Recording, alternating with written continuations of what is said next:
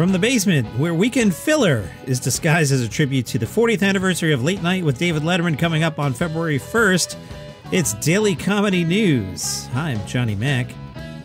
The Washington Post wrote a lengthy piece with David Letterman in 2017. Harry Joseph Letterman, his father, introduced Dave to Jack Benny's radio show. He also introduced Dave to the concept of the tortured performer. Harry owned a flower shop, and to this day, David Letterman isn't sure why his father seemed happiest when he was playing organ, which he could do for hours, or putting on an impromptu show, even at church functions. Dave said his father would throw in jokes, he'd have props, he would turn something dull into something silly. While he liked flowers and liked growing them and arranging them, it's not where he wanted to be. The Post writes, what set Letterman apart as much as his material was his persona.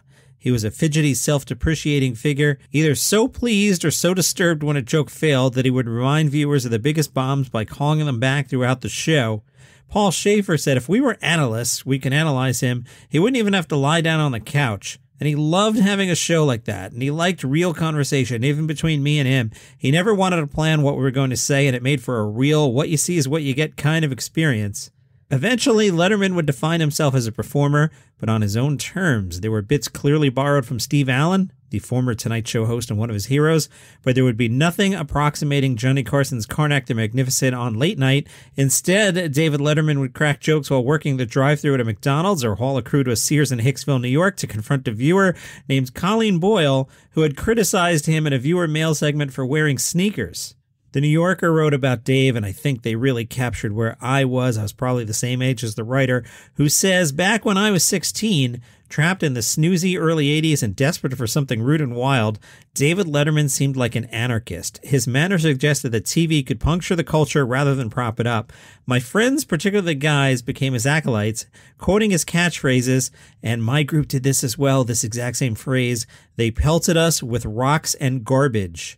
Copying Dave's deadpan effect, all of us imprinted like ducklings on his persona, the nice guy with the mean streak, making the world safe for smart comedy. The truth is, the show Letterman oversaw in those early years was a far lighter, freer, more strange and cerebral and surreal project than it eventually became.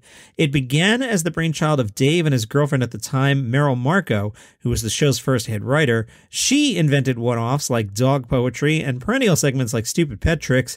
They had considered doing stupid baby tricks, but worried about the legal implications. In 1980, pulling from earlier experimentalists like Ernie Kovacs and Steve Allen, they built a daytime talk show on NBC full of oddball pranks, which bored housewives but won over college kids.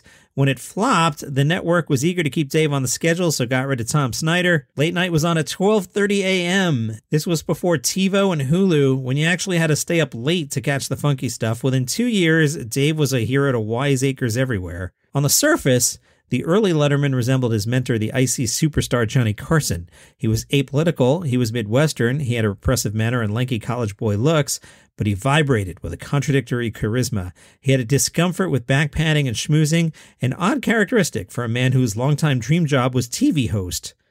The early Late Night included stars, but they were never the point.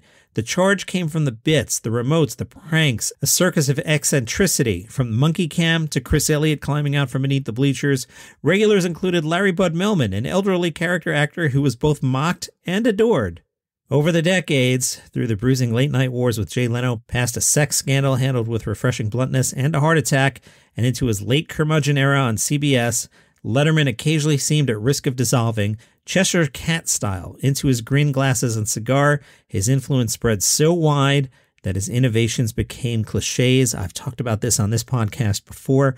I loved NBC Letterman and like the first year of CBS Letterman, and then I just stopped watching, and this was something I loved. It kind of reminds me of Howard Stern. I used to hang on every word Howard Stern says.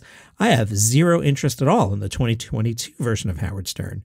CBS Letterman, I always sum it up. 12:30 Dave wore sneakers, 11:30 Dave wore Armani and shoes.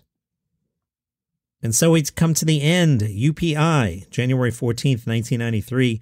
David Letterman has accepted a multi-million-dollar deal to move his late-night talk show to CBS in August after his contract with NBC runs out. Howard Stringer, president of the CBS Broadcast Group, said Letterman's show will premiere on CBS in an 11:30 Monday through Friday time slot, going head-to-head with Jay Leno on NBC's Tonight Show, ABC's Nightline, and Paramount's syndicated Arsenio Hall show. Stringer said the time period should have belonged to Dave a long time ago, and now it will. He's smart, he's thoughtful, he's original, he's daring, and he's fun. We are delighted to welcome Dave and his very talented team to the CBS family. At the press conference, a cigar-chomping Letterman said, "As some of you may know, for the last year and a half, I've been kind of interested in doing a show a little earlier than the one I'm doing now.